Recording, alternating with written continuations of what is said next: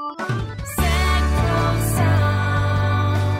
people and communities together on seclosounds.org.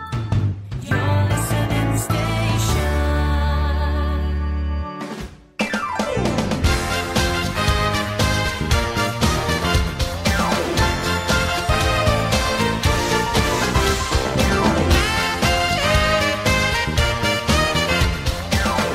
Hi, I'm Terry Sullivan and welcome to this week's Sticks radio show here on Seclo Sounds.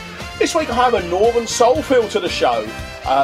Later on in the hour I'm going to be talking to Soul Diva, Diane Shaw, and we'll be playing her new single. But first up I've got the lady called Vi. She's from the Flirtations. We'll be talking to her after we've heard this, probably their biggest song or most recent song. This is Roulette.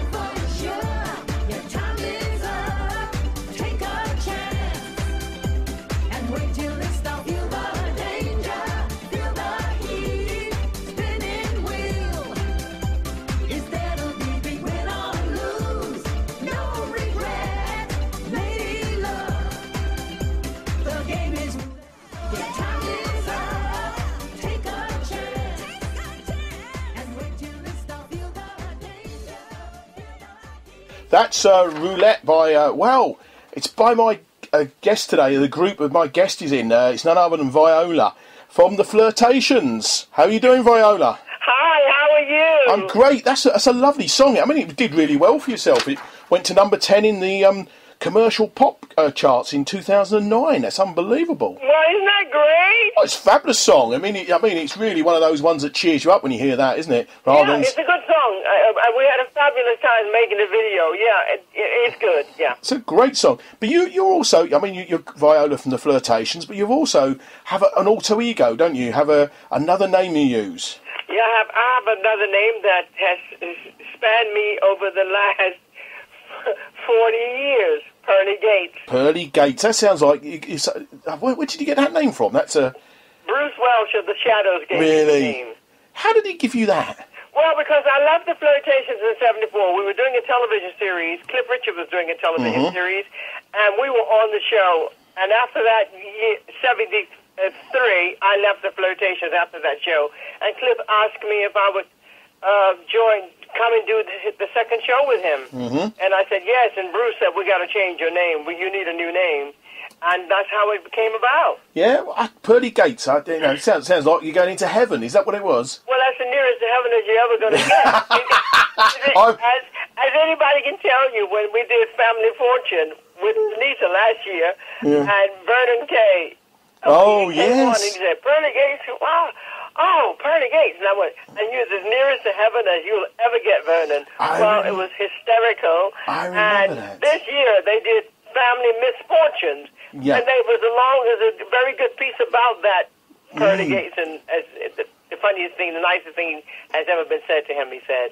Yeah, I remember seeing it, actually. Now, come to think of it. Yeah, I do you love... didn't even know who I was. Yeah, I do know. I mean, you've been around, on the Northern Soul scene for many, many, many years. For many years. Years. Perhaps I better not say how many years, or shall I say? No, you can. I take great pleasure in telling people exactly. This time of the year is when I first came to England, and I fell in love with it.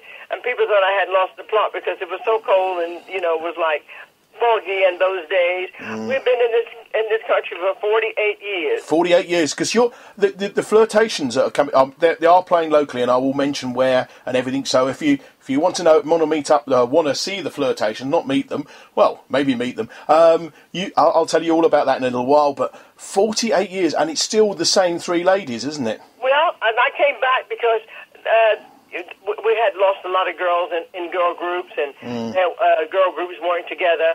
So in 1996, I was at my home, and some friends of mine, we were just singing, messing around, and they said, well, you girls should get back together. You're sounding better than normal. Hence is why I said, okay, I'll give it a go, and I put it together, and we did some stuff. We did television, we recorded some stuff, and yeah, that's how it happened. So how did you, I mean, you came over here 48 years ago, and how did you sort of really get into the music business? Obviously, I think everybody can tell by your accent, you're certainly not English, you're American. I'm a Southerner. You're a Southerner. And I was singing. I was singing in Alabama. I went to school with Lionel Richie. Really? I'm from Tuskegee, Alabama. Really? You went to school with Lionel? Absolutely. Was he a good? 2 years behind me. Oh, was he? Okay. So I have to tell him that I keep reminding him that every place that he's worked, I worked first. Well, I don't think he's too happy about that. I mean, I think he lives over in England, or certainly part of the year. No. He visits. Oh, he visits, does he? Okay, I thought he'd taken up residence. But I mean, what was he like as a schoolboy? Go on, spill the beans. You know, we're from Tuskegee, Alabama, and it was a different kettle of fish altogether. Kids were very nice. They were very studious. They, you from the South, you had to learn and be better all the time, every time. And as you can see from Lionel Richie, the way that he carries himself, the way that his capability of being a great writer, and just everything about him is like that. And that's how we were brought up. You had one incentive is to either be somebody or not. And most people from the South stemmed on being somebody. I've had the pleasure of seeing Lionel when he was with the Commodores. Oh, yeah. Well, then, and again, I often say to people I went to school with Lionel Richie, but Lionel, LaPrade and myself, we grew up in the same small town just outside of Tuskegee.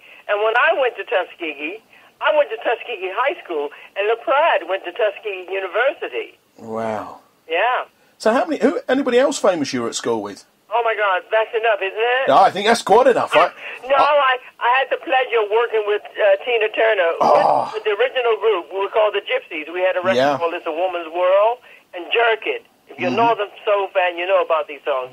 Well, we had the pleasure of meeting Tina Turner when she was with Ike Turner in those days. But, of course, as everybody, I know, there's nobody really I don't know because my career has taken me in that past.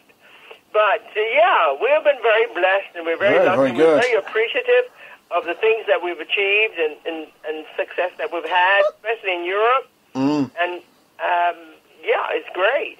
Great. Well, I mean, I'll sort of try and go back on the history. I mean, the band was formed, they were called the Gypsies then, back in the early 60s, and I won't mention exactly what date. 63, 64. Yeah, just after I was born. Yes, I know. All right. Oh, you're bragging again. Yeah, I don't feel that. Some mornings I don't feel that young. I can tell you anymore. Listen. I know the feeling well. And you joined the group in about 65. Is that correct? 60. I met the group in 64. I left Alabama in 64, and about 6-7 months after I met them, I met their sister, who was originally the lead singer of the Flirtations. That's Betty Pierce. Betty Pierce. She sang "Jerk It," and she sang on "It's a Woman's World." I mean, that's a famous song, that "Woman's World," isn't it? I mean, everybody knows that. It really is a good song. Okay, and then obviously you joined up the Flirtations, as they were called. Well, they were. Ernestine and Shirley was in school, and Betty was working at a small place, a factory, and I needed to get out of the house because I was working at a nightclub in Long Island called The Spice of Life, and I needed something to do, and that was on this Friday, Saturday, and Sunday. I did Sweet 16 parties and bar mitzvahs, and I sang a couple of jazz numbers at night. That's how I got into the business, by doing that. And then I met her sister when I to the factory to work every day because I didn't want to be. What am I going to do? Just sit around and do nothing? I'm a country girl. I can't do that. So then she said, I got a singing group. I'd like to invite you into the city. We got a group. I got a group. My sisters and I sing together, and I went in and I met them. And Ernestine was young. Like she was like 15, approaching 16, and Shirley, they were young.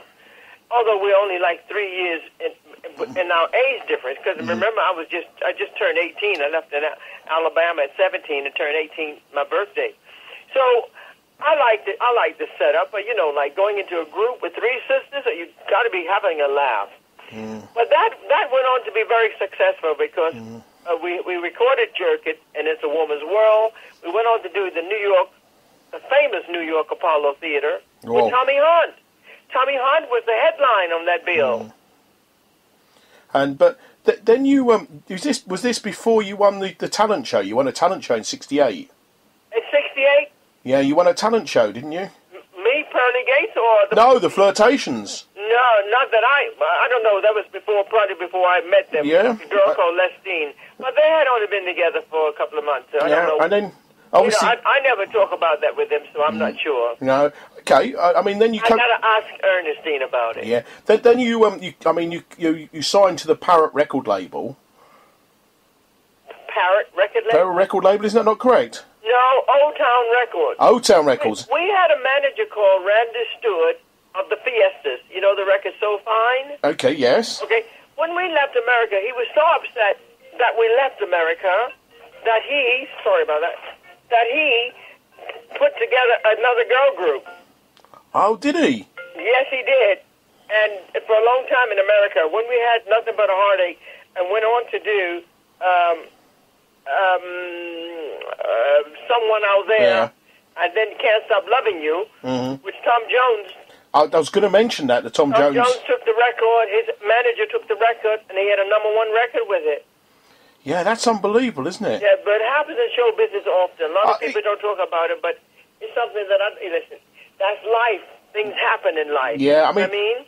And also in the 60s, I remember a lot of bands recorded each other's songs as well. The same song was in the charts, 3 different versions. That was an opportunity for the Gypsies to go to Motown. And I don't know, I just had an insight that if we went to Motown and they had the Marvelettes, they had the Supremes, they had everybody you could think of. And I knew that Barry Gordy, we was in direct competition with the Supremes because we were an attractive looking girl group, and we had a great lead singer.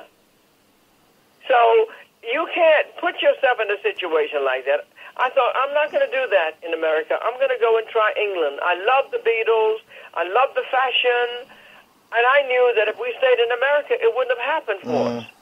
So that was the thinking for coming over to England in... Yes, was it that was my reason. I was on television with Billy Stewart with the Gypsies. Yeah. We were singing. I was crying my eyes out because Shirley had informed me there's no way she's going to come to England.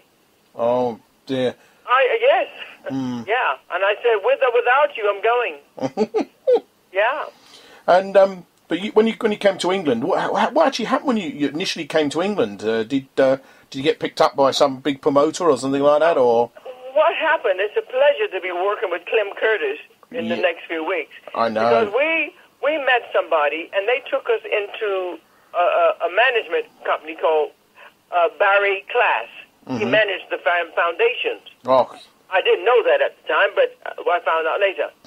And on our way from the meeting, 2 gentlemen walked into the office, was on their way into the office, and one of them said, "Are you a girl group?" And we said, "Yes." He said, "Don't leave, wait, stay." And it was Wayne Bickerton and Tony Waddington, the writers that wrote the Flirtations, Nothing But a Heartache album.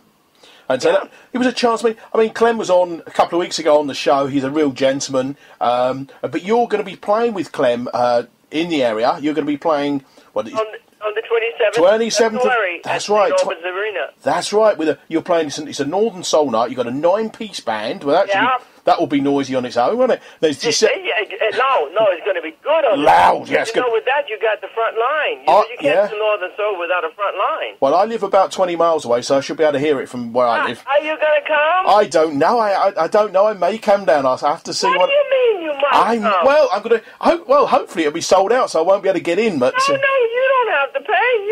Good. Well, that's lovely. Now, you're according to the poster, you're